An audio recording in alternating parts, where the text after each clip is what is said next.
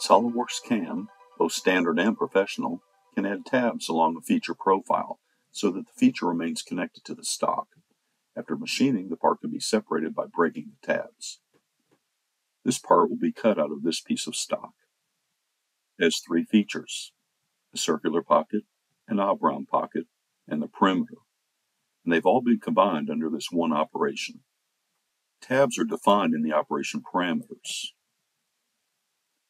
The contour tab in the lower right corner of the dialog box.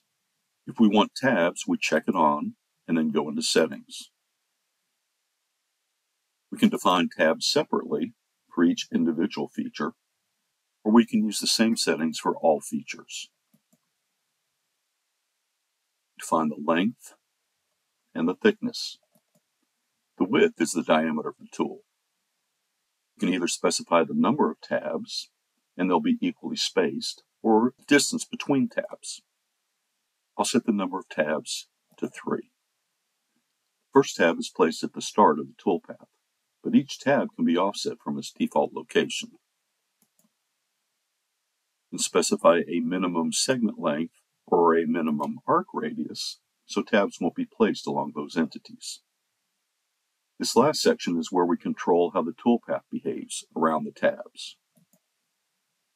We can lead in and lead out based on the current operation parameter settings.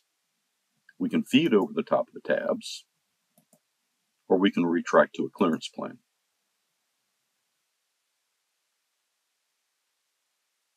Leaving the settings like this, let's look at the results.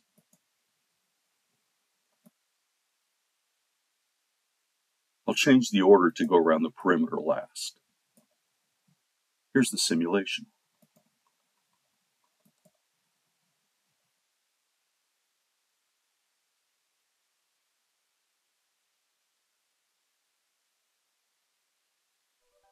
Thank you.